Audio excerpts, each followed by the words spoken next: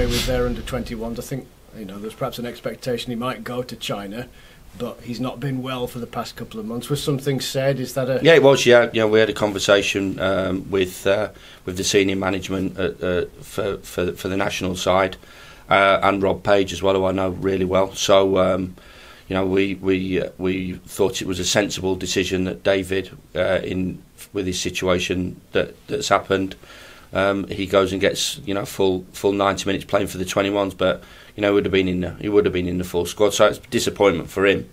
I think any closer than he would have travelled with the full squad, but I think it was a sensible decision all round from the guys at the Welsh FA and us.